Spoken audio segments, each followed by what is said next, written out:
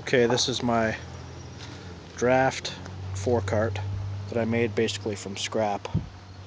Let's start at the back. This is the draw bolt, or the draw bar. If I want to draw like a drag behind it, or trailer, lawn equipment, whatever, piece of 1/2 inch,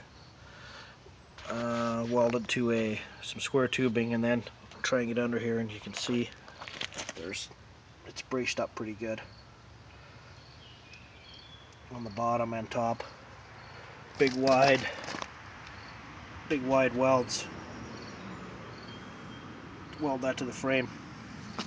The axle is the rear end axle out of I think it's a 92 Cutlass Supreme, and I just flipped it over to give myself the proper clearance. I took all the braking units off it and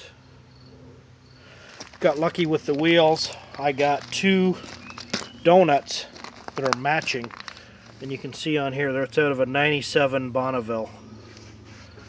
I'm missing a lug nut, I just didn't have enough. But it's a good looking tire, 15-inch, black rims, good tires. This one might have been used, but the other one I don't think was ever out of the trunk of the car. My seat is it's out of a camper, and it's a nice seat. Two people real nicely fit on it, real comfortable. What I did is built a frame for it to sit on. You can see there, and I got these springs on it, are the valve springs out of my father-in-law's race car, one of his racing engines. So it works really good. But it's just a basic frame, and I got it welded down right to the axle.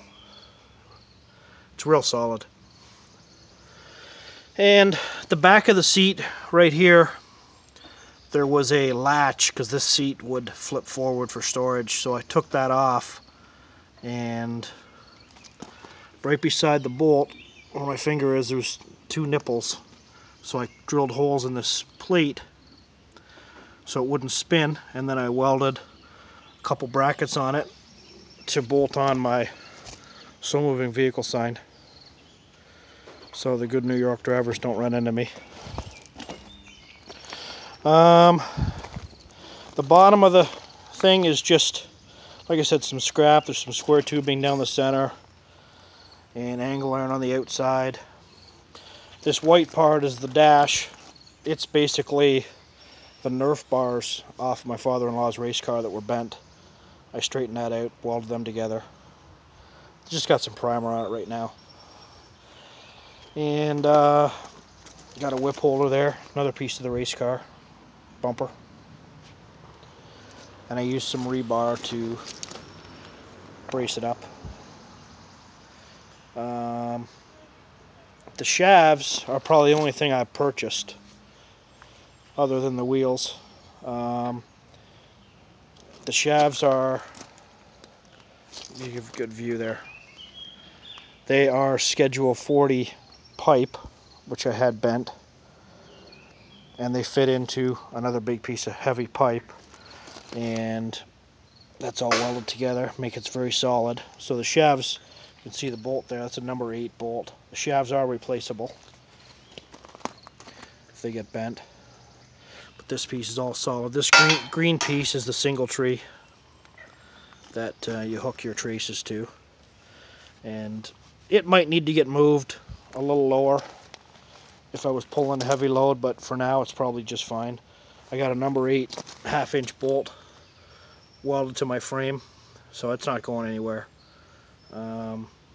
That's really strong stuff. The race cars use that, and that's never breaks. And then I just braced my shaft unit with some square tubing and some different stock here I had, just to brace that for when it flexes or goes over bumps. And that's about it. Give you a little bit of a round the cart view here.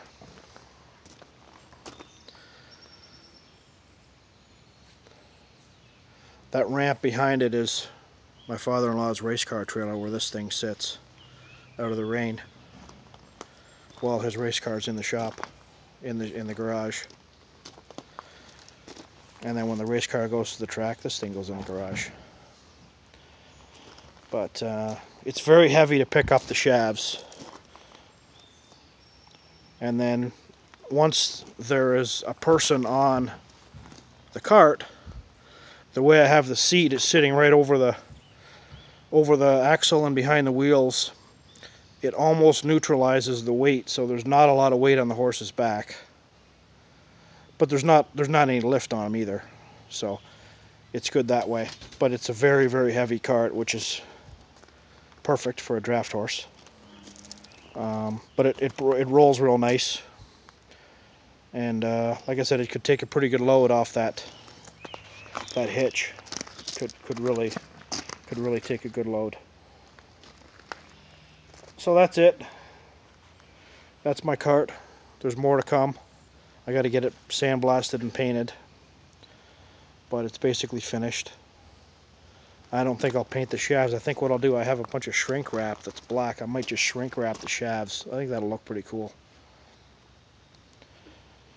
And that's it. Now that I have measurements and know what I'm doing, I could make a really, really nice one with some rectangle and square tubing and things like that. It'd be really easy to make.